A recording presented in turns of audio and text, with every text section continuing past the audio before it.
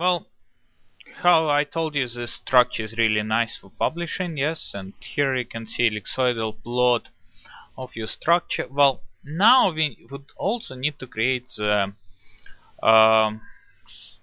picture of our structure with and also create the tables with refinement parameters. So and maybe all the bond lengths and all these crystallographic tables which you usually put into the supplementary material. To do so, it's extremely easy, and we will do it right now. So to do so, you need to go back to your file manager, and first we will create the table file, and then we will create the image file of files.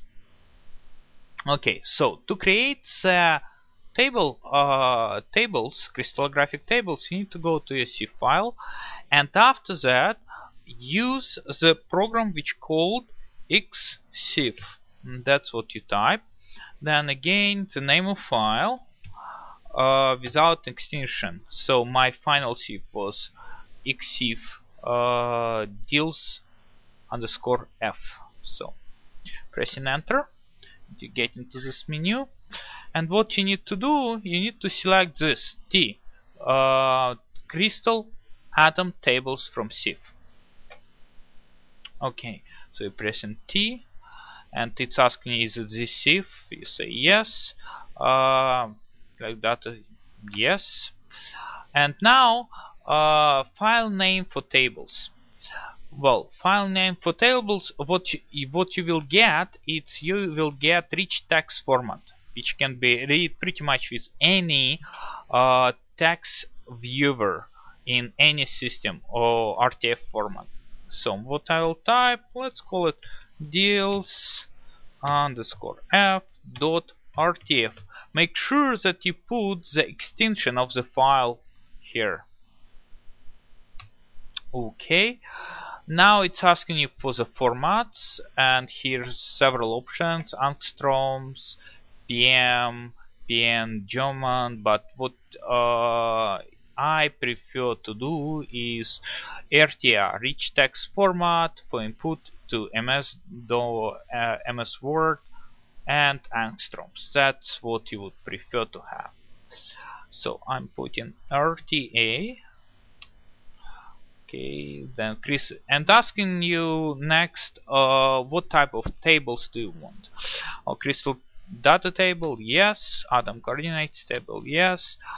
Select bond coordinate table, no. Full bond, yes. Anisotropic destabilizing parameter, yes. Hydrogen atom coordinates table, yes.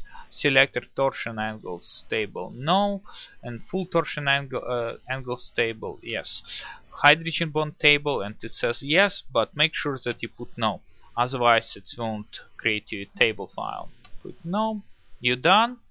So now you can press Q to quit. Now you can see you have RTF file, so enter on it, and it's opening in Word. And you can see you have your pretty standard table with structure refinement parameters. So you can change it, modify it, copy it, and all your crystallographic tables are here. So tables we did. So the next thing what we need to create is to make a picture of our molecule. So we will do it in XP, which is pretty standard. So open in XP your final res file. So in our case it was deals.res, and do fmol, yes. Rog, rotate. Oh, now it's rotating. It's good.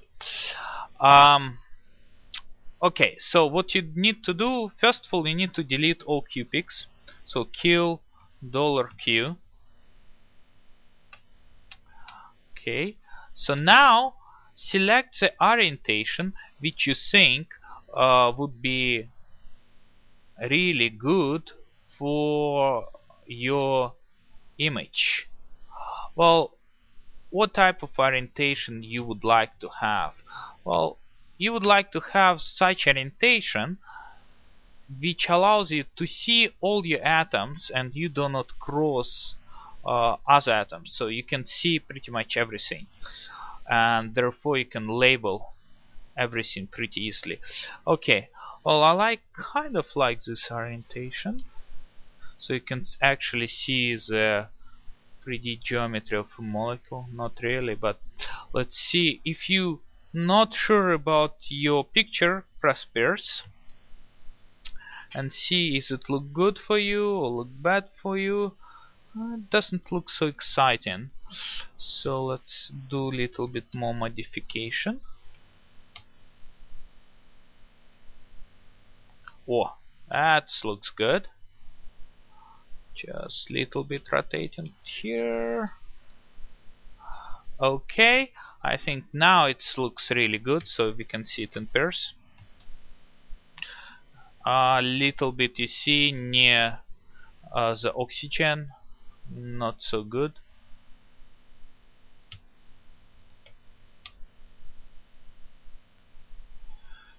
So how we can correct it? Now it's lagging.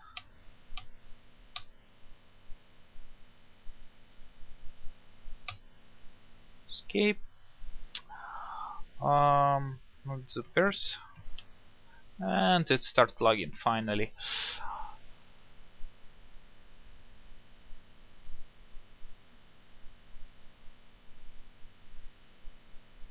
Well, it's not the best orientation, but you can definitely see the both orientation of the central ring, and you can see the geometry, and you kind of can see the oxygen atom, but it's not bad. So now let's create picture itself. Let's go exit the pairs mode, and what you do next,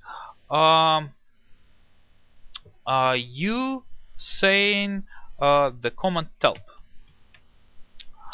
And for the telp we can have two options. You can create picture either in ellipsoidal plot, or in ball and sticks. Well, I will try to show you both ways.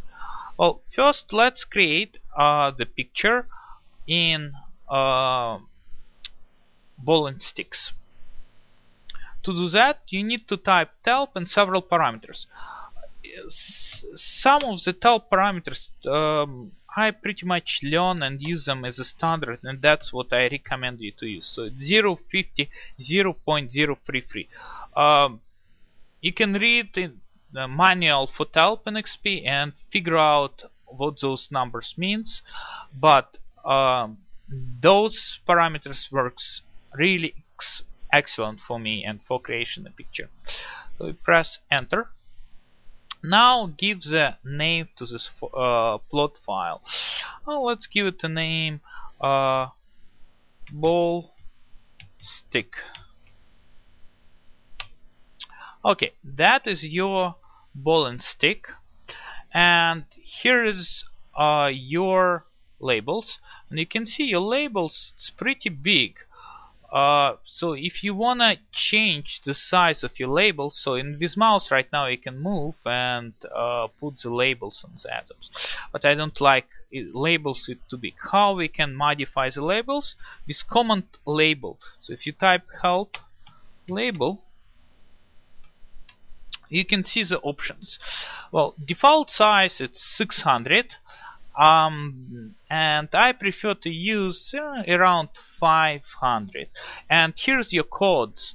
You type in the code and then the size. So code 0 no labeling, 1 labels without H and without brackets, 2 without H but with brackets, which is default, and 3 with H but without brackets, and 4 with both. Well, I prefer not include hydrogens. They sometimes, if I'm not discussing the hydrogens in this particular structure, I don't usually mark them, and therefore I don't need this. And let's use brackets, so it will be number 2 for coding and 400 for size. So you type label 2, 400. And now again repeat help 0, 50, 0.033. Let's go ball stick. Okay, so now start labeling your atoms.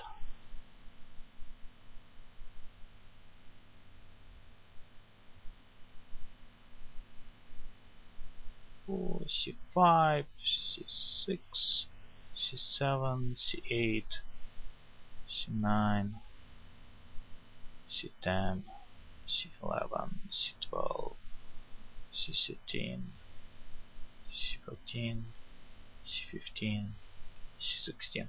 Okay, when you're done with this, make sure that you press enter. If you don't do that or you press escape, it will not save the structure in correct format. Okay, so we're done with picture for ball and sticks. Now we're doing the ellipsoidal plot. To do so, you're using the same command help, but percent of ellipsoid you put in like this. It will be 0 minus 50. This minus 50 means it's I wanna do ellipsoidal plot, and percent of ellipsoids of most probability of ellipsoid you put in here. So minus 50 means 50%. If you want a 30% ellipsoid, you put in minus 30, but I want a minus 50, which is standard 1033. Enter, and it's giving you parameters of your ellipsoids, so shouldn't be any MPDs, otherwise it won't do it. And you gain, let's put it ellipsoid, and you can see your ellipsoidal plot. And again mark your atoms C1, C2, C3, C4, C5, C6, C7, C8, C9, C10, C11, C12, C13, C14, C15, C16. Okay, so you're done with this. Again pressing enter. So those pictures you can easily view. You cannot modify them, but you can easily view them with command view. And name of your file, for example ellipsoid, and it will show you your file.